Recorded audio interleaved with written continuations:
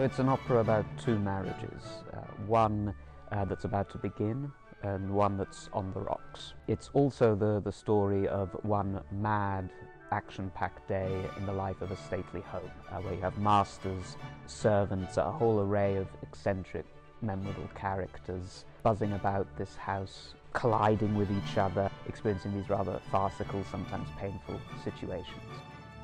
We're actually both in our own lives engaged, not to each other, to other people. It's quite nice, you know, we've got that thing to share, like the excitement of getting married. So we've got the feeling of the characters in real life anyway.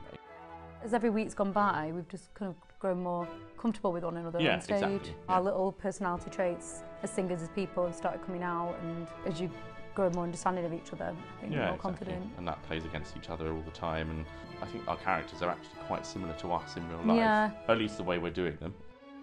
The set for this production of Marriage of Figaro was made by the late, great Ralph Colthouse, a very important figure in British stage design. Instead of creating a heavy naturalistic set of the stately home, Ralph created these series of revolving walls that give a more minimalist sense of where we are.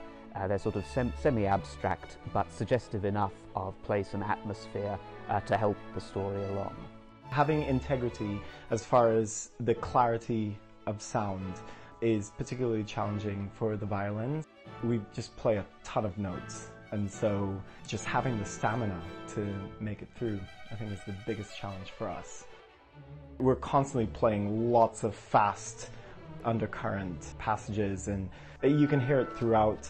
The places that I most enjoy playing would be the finales to Acts 2 and Act 4, but also the overture is amazing to play. I want them to feel an empathy for every single member of the cast. There's an element of humanity in each character. That's the genius of De Bonte and Mozart together, I think. You know, however convoluted the story gets, I want it to be relatable.